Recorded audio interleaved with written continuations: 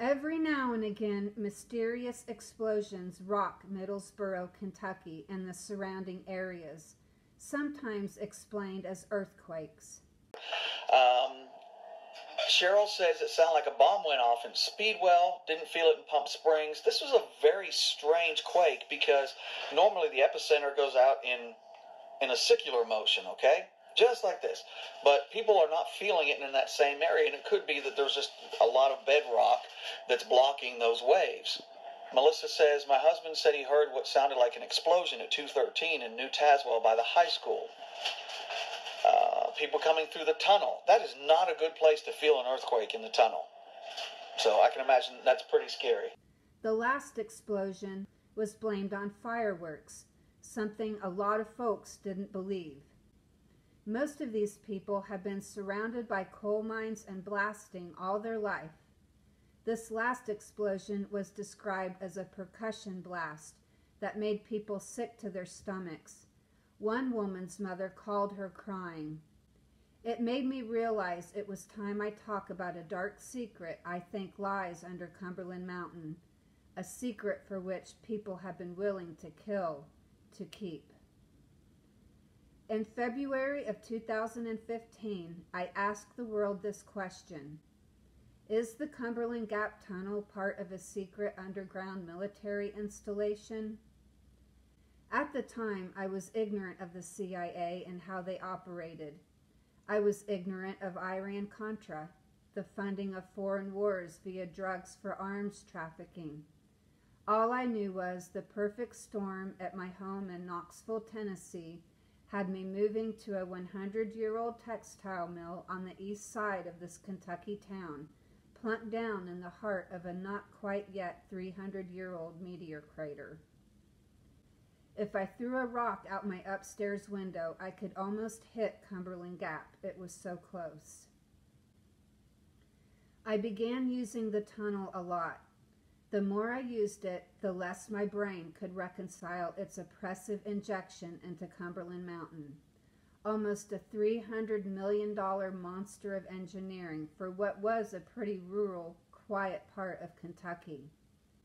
It was odd, it was out of place, it was a subconscious calculation in my brain that simply deduced, something's not right here. Inexplicably drawn to Cumberland Mountain's secrets, I began years of study, research, records requests, and interviews that not only support the idea there is more going on at the Gap and its cave systems than meets the eye, but I've been forced to face the question that's haunted the back of my mind for a couple of years now. Is this one of the trails to the octopus Danny Casolaro had been pursuing when he was suicided on August 10, 1991? To my knowledge, there had never really been any serious talk about an underground base or facility at Cumberland Gap, at least not in recent times. But back in the 1800s, Cudjoe's Cave and its surrounding cave system were used for saltpeter mining for the production of gunpowder. With so much being mined there, it was called Saltpeter Cave at one time. The caverns were also used for military storage and a hospital during the Civil War. So Cumberland Mountain, which is essentially hollow, was already a strategic military site for our young country. My first hint something mysterious might be under that mountain was when I first came across the National Defense Act of 1916, part of which authorized the President to have investigated the best and cheapest way to make nitrates for munitions, and to locate the best place in the country to do that. The Nitrate Supply Committee recommended that the construction of the initial plant be started at once, at some point to be selected by the War Department in Southwest Virginia or adjoining territory in West Virginia, reasonably near to the sulfur, sulfuric acid, and coal supplies of that region. Cudjoe's Cave and the Gap Cave System at the tip of Southwest Virginia was the perfect place for the nitrate fertilizer plant. Saltpeter, or niter, the raw material for making gunpowder and explosives, was already in abundance in the underground cave system. The mountain was made of high-quality limestone, which is a catalyst for making more niter, and a hydroelectric dam had already been established there by a local college years before. Hydroelectric dams are crucial to large-scale fertilizer production, and Cumberland Gap represented everything the War Department was looking for in a nitrate production facility. The members of the Nitrate Supply Committee either feigned surprise when Sheffield, Alabama was publicly chosen for the location of the new nitrate plant, or they were genuinely shocked. They wrote, "Why the President selected the site at Sheffield, contrary to all reports and recommendations, is not known." The Nitrate Supply Committee was right. Southwest Virginia was the logical place for fertilizer production for the War Department. Here was a site they could keep secret. The Virginia Department of Mines, Minerals, and Energy states the deep scattered saltpeter caves were valued by the Confederate military as they proved to be an elusive target for enemy forces, a truth that endures to this day, and especially in 1916. The War Department didn't keep the nitrate plant at Sheffield secret. It diverted attention away from the deep underground caverns at Cumberland Gap, caverns that offered a ready-made, hardened facility tucked away from prying eyes, a facility located in a hollow mountain where climate, vegetation, and geology give it the greatest concentration of saltpeter cave deposits in North America, and the ability to regenerate an infinite amount more.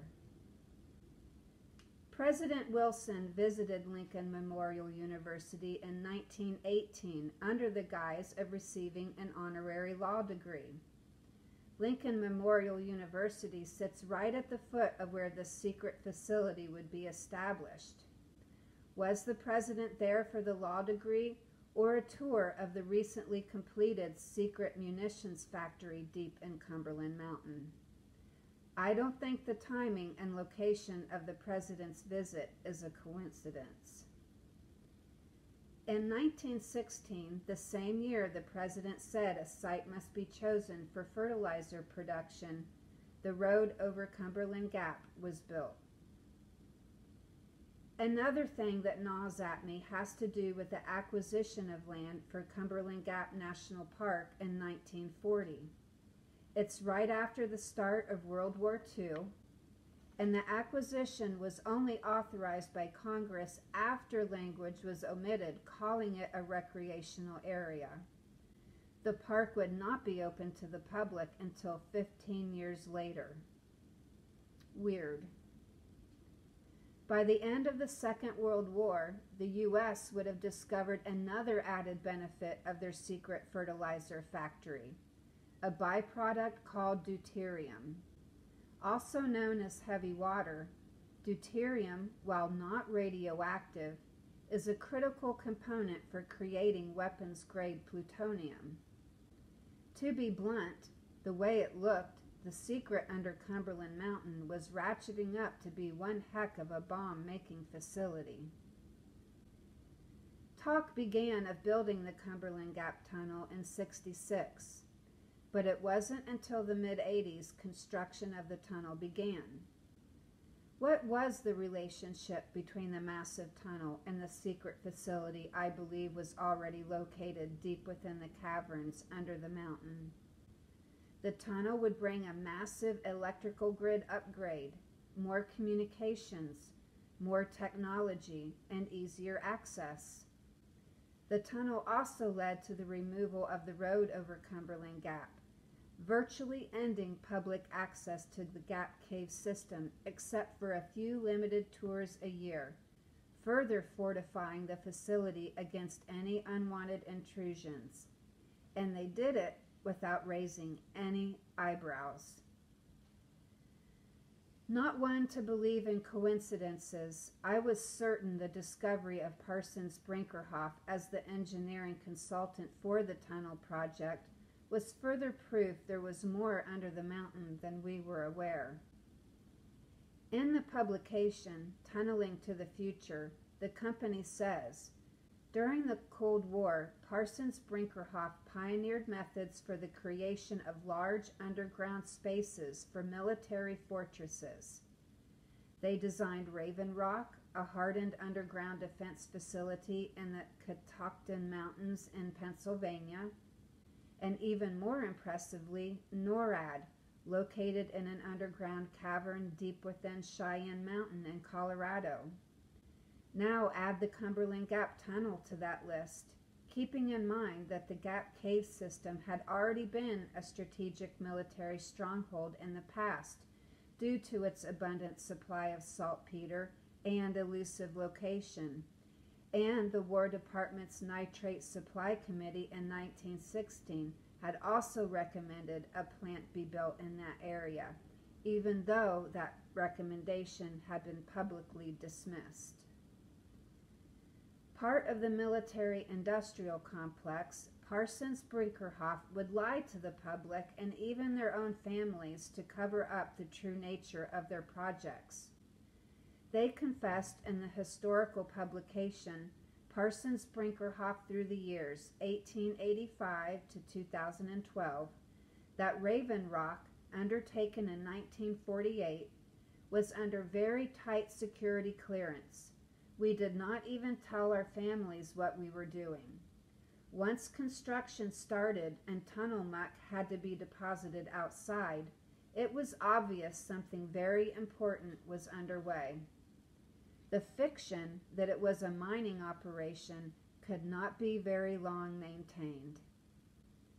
So, the public has been lied to before about the true nature of tunnel projects through the U.S. mountains, and I continued to find evidence supporting the theory the true purpose of the Cumberland Gap Tunnel was also concealed.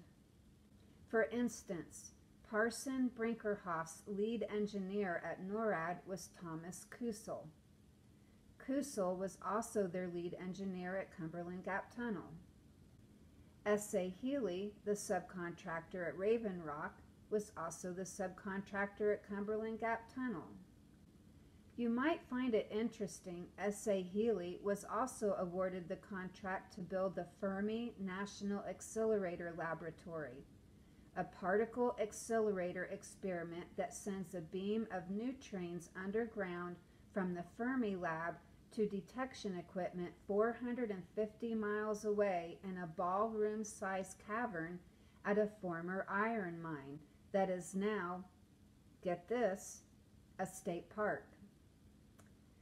I'm not saying there is a subatomic particle accelerator underneath Cumberland Gap National Park.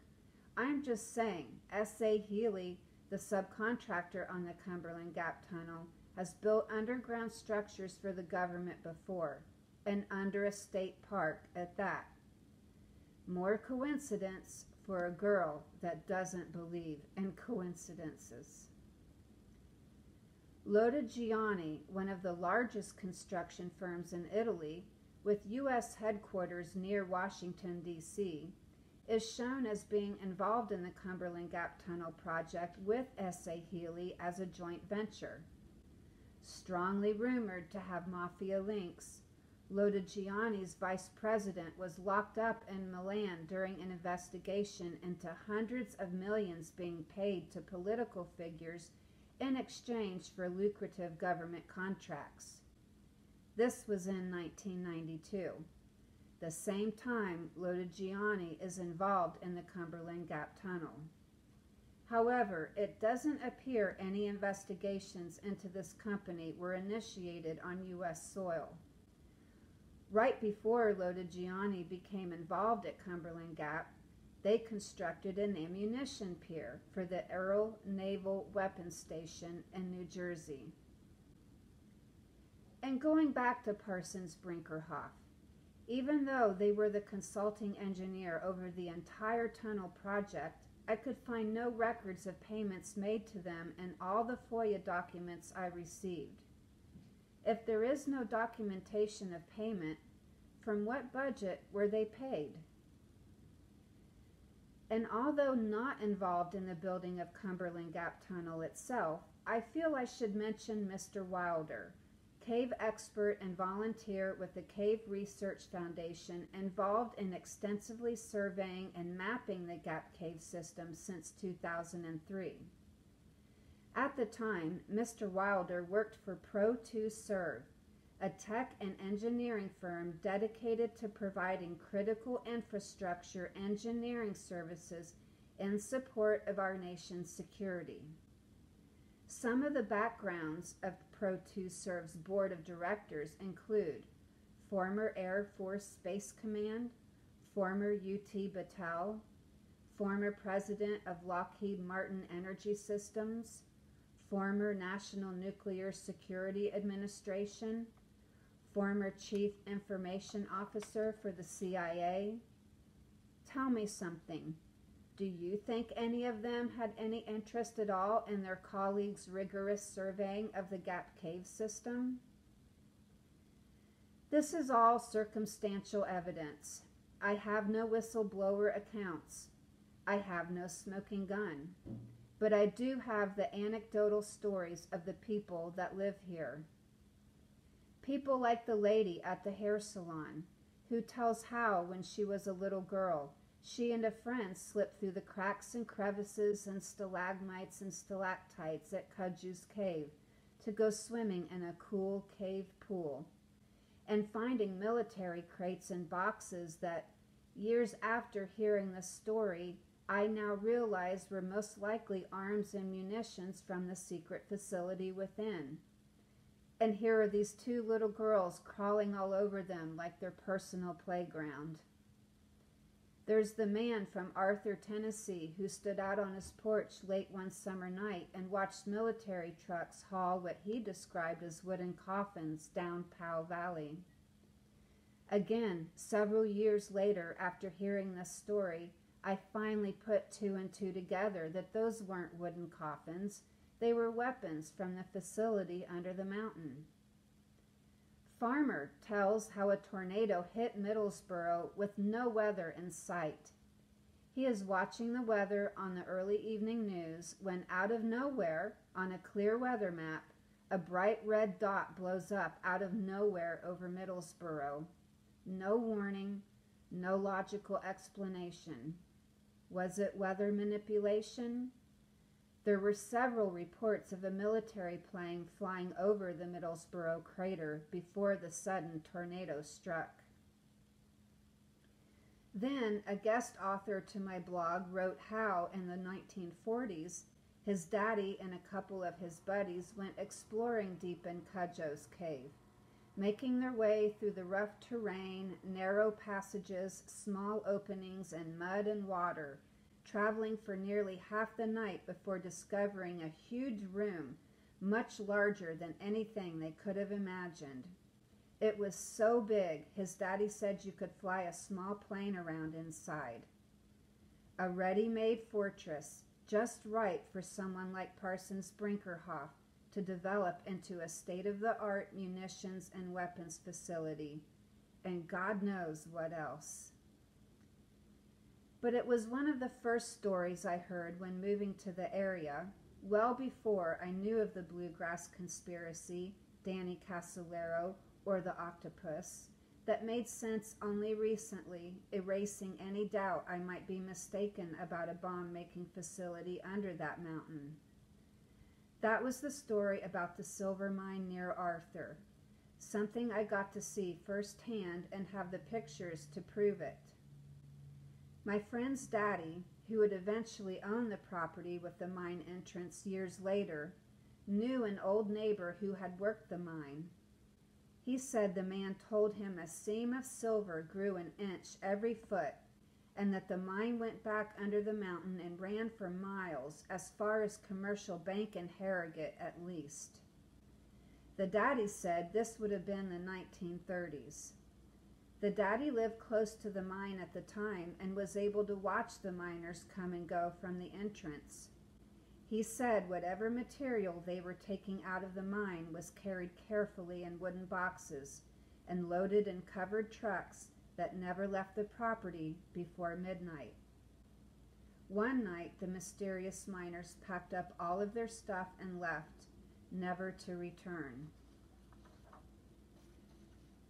I was excited when I first heard the story. I immediately thought, wow, Jonathan Swift's lost silver mine. But after all my research, the other stories I've heard, and putting two and two together, I realized it was more likely what they were carrying out so gingerly in wooden boxes were explosives, made underground in President Wilson's secret facility. Today, you can only venture around 60 feet or so into the mine shaft before you're stopped by a flooded passageway. You can imagine how badly I want to see more. Not often, but every once in a while, I have smelled the overpowering odor of ammonia when exiting the tunnels. My friends have noticed it too. I know I could be completely off base with all of this. It's possible there's nothing there. But if I am right, I have a deep-seated fear this underground facility is not under any kind of regulatory oversight. I'm starting to believe the secret under Cumberland Mountain and the high-level drugs and weapons trafficking in southeast Kentucky and northeast Tennessee are different sides of the same coin. You can bet I'll have more on that later. I love my country, so I wrestle daily with the question, am I doing the right thing by exposing the Cumberland Gap Conspiracy? If secret arms production, weapons trafficking, drug trafficking, money laundering, cold-blooded murder, the sending of innocent people to lifetimes in prison, if these things truly fall under the protection and screen of national security, is it really the duty of the press or someone like me to stay silent